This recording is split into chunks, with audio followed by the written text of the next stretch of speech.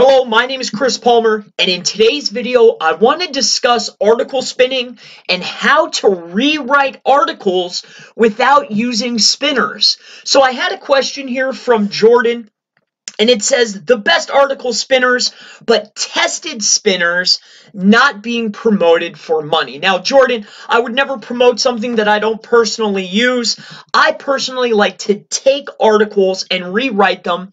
So what I'm going to do is I'm going to give you my opinion first on this topic, and then I will literally show you a test that I've ran, a live test on my website that I took an article, I rewrote it, I was able to rank it, not high, but it's on page 2, and this was just simply for a test. So first and foremost, I do not like to do a crude spin. Now, a crude spin is when you take an article and put it inside of a spinner to change out synonyms and other words and variations, and then post it.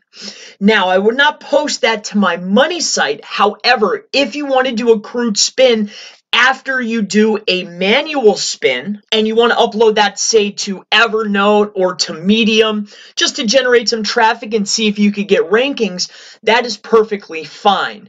Now, as far as article spinning, I do not prefer that over article rewriting, especially for pieces of content that maybe you want as supporting content for your blog, but do not use article spinning or article rewriting for money content.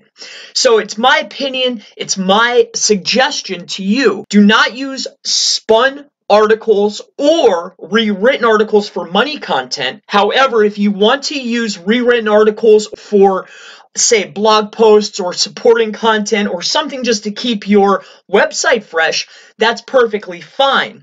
But generally, rewritten content is going to be preferred over using article spinning or article spinning software or tools. So I want to go ahead and show you, now that I've discussed that my preferred method is rewriting content instead of using a tool, and I want to go ahead and show you what I've done, and then I'll walk you through the process of exactly how I would do it. So we have a keyword here. It's old techniques for SEO. Old techniques for SEO. I literally took the top listing here. I didn't go with Moz. I went with this one right here. So we'll go to that site.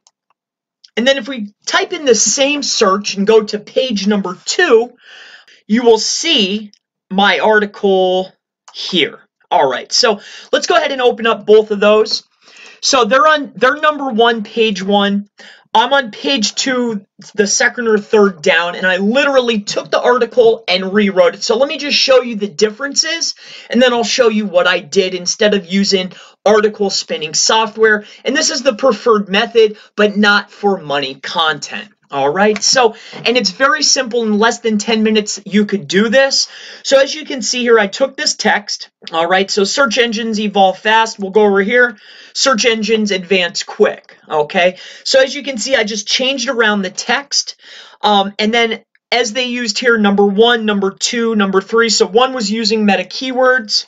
So I used these jump links within my text, and then I added a video. However, number 1 here is using meta keywords, and as you can see, meta keywords, and they wrote, this one deserves first place. There is still a lot of SEO experts who think high of metadata. And then I wrote, so meta keywords have made my list. There are still a great deal of SEO specialists instead of experts, as you can see, who consider high meta information. And so I've just literally taken the exact text, submitting to search engines, relying on H1 tags. As you can see here, look at H1 tags overused for better ranking, page sculpting. I mean, I've literally gone down the list and I've just edited some of the text. As we know from past SEO tests, we know that we're trying to hit 60% to not hit duplicate content. Now, with that being said, why you don't want to use this for money content is, even if it's remotely close, you can pretty much guarantee, not always, that you're not going to rank on page 1 or number 1 with even manually spun content, and especially not with spun content from a tool. Now, if you want to take content and use it on, say, Medium or Evernote or some type of other platform. Say you do a rewrite to freshen up your blog, and then you want to throw it into a free tool, even just change out the synonyms and upload it to Medium or another, Web 2 to get some traffic maybe to your site, then that's perfectly fine. But my recommendation is to do manually spin content only for your website and really steer clear of the tools unless you just want to use a free tool to spin it to upload it to a Web 2. So how I went about doing this is very simple. So as you can see here, we had our base content, and I split it up a little bit differently, but it's the same exact content with different words, just broken up differently, and I added my own little twist to it. This is an article rewrite, and this is optimal to using a tool and just doing a crude spin. So I literally took the text, and I've already done it here, and I took it into Note, and I've literally just gone in and I would go line by line and just change it out. So search engines evolve fast. So we know that's the first section. So I would do search engines really change fast. And then in fact, they evolve incredibly fast. So then I would just change. Google says they change their algorithms over 2,000 times per year. So as you can see, I would just continuously go line by line, and you don't have to do every single line like I am. You could skip over lines, just changing words, but really you just want to hit 60%. So at the end of the day here, Jordan, the best article spinner, you do not need to invest money in article spinning software.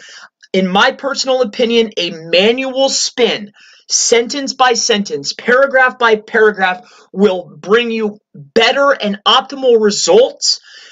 It's just better. Now, if you want to use a free tool after you rewrite, or you just want to go and grab some content and just spin it quick and throw it up on a Web 2, that's perfectly fine. There's no need to invest money. Now, with that being said, have I used an article spinner in the past? Yes, I have. What tool would I use for the lowest amount of money? I believe it was called Spinner Chief or Article Spinning Chief. That's the one that I've used in the past. I've also used the best article spinner. Any spinner is perfectly fine, but not for money content, only for Web 2 content. And I prefer a manual spin over any tool that's out there, irrelevant of the tool. They're all equal to me. They're below a rewrite.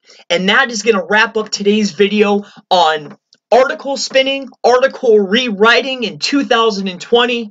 My name is Chris Palmer. If you have any questions just like this, please leave it in the comments. If I feel that other people could benefit from your SEO question, I will be more than happy to make a video. If not, I will answer the question in the comments. And if you want to reach out and you have a Facebook question, digital marketing, SEO, local SEO, anything, please leave it in the comments. I look forward to seeing you in the next SEO article spinning video. Have a wonderful day.